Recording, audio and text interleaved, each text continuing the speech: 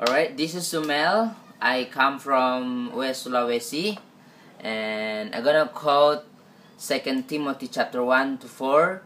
I was hoping that I can come in person, but it did not work out. So here is my 2 Timothy chapter 1.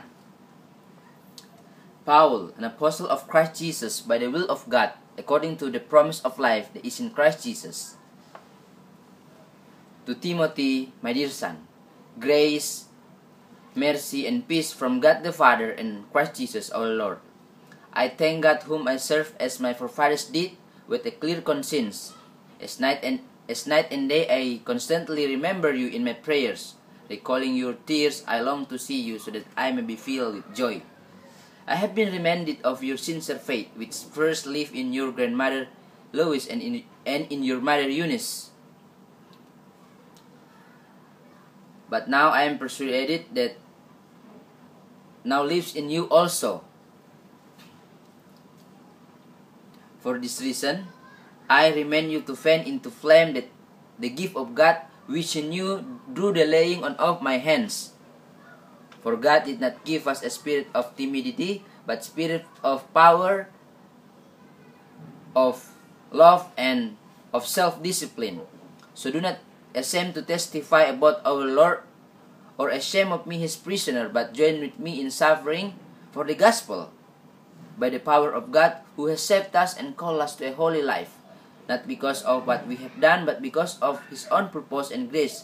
This grace was given us in Christ Jesus before the beginning of time, but it has now been revealed through the appearing of our Savior Christ Jesus, who has destroyed death and has brought life and immortality to light through the gospel. And of this gospel I was appointed a herald and an apostle and a teacher.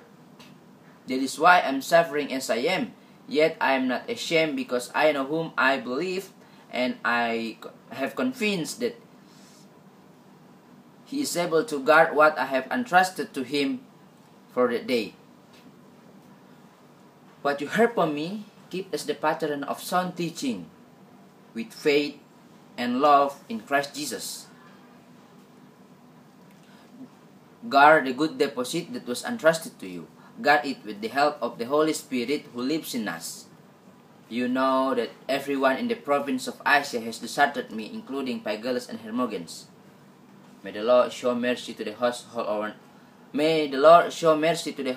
of one Cyprus, because he often refreshed me and was not ashamed of my chains. On the contrary, when I was in Rome, he searched hard for me until he found me. May the Lord grant that he will find mercy from the Lord on that day. You know very well in how many ways he helped me in Ephesus. You then, my son, be strong in the grace that is in Christ Jesus, and the things you have heard me say in the presence of many witnesses, entrust to reliable men, and who will also be qualified to teach others. Endure hardship with us like a good soldier of Christ Jesus. No one serving as a soldier gets involved in civilian affairs. He wants to please his commanding officers. Similarly, if a man competes as an athlete, he does not receive the victor's crown unless he competes according to the rules.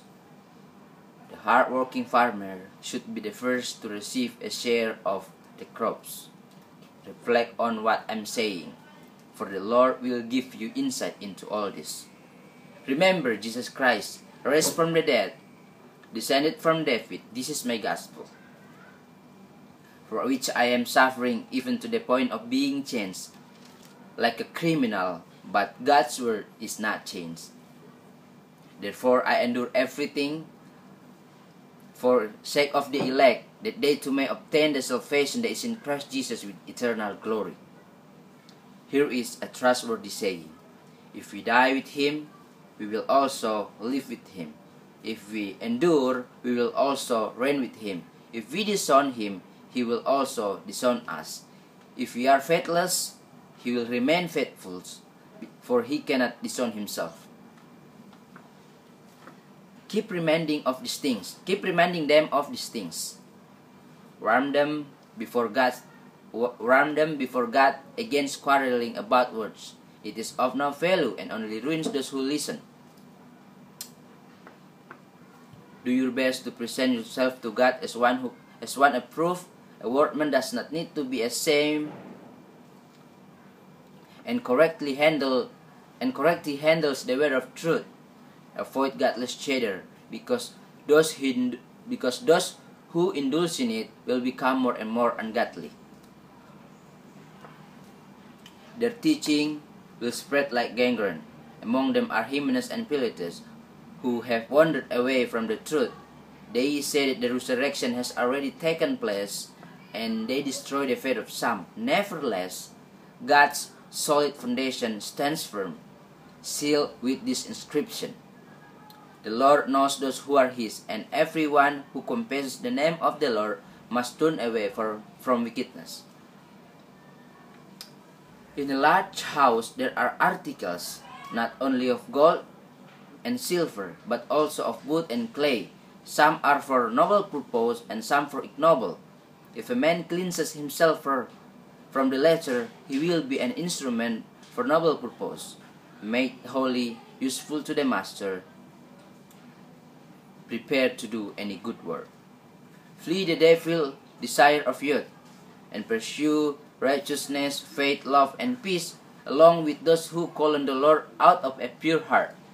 Don't have anything to do with foolish and stupid arguments, because you know they produce quarrels. And the Lord's servant must not quarrel. Instead, he must be kind to everyone, able to teach, not resentful. Those who oppose him, he must gently instruct, in the hope that God will grant them repentance, leading them to a knowledge of the truth, and that they will come to their senses, escape from the trap of the devil, who has taken them captive to do his will.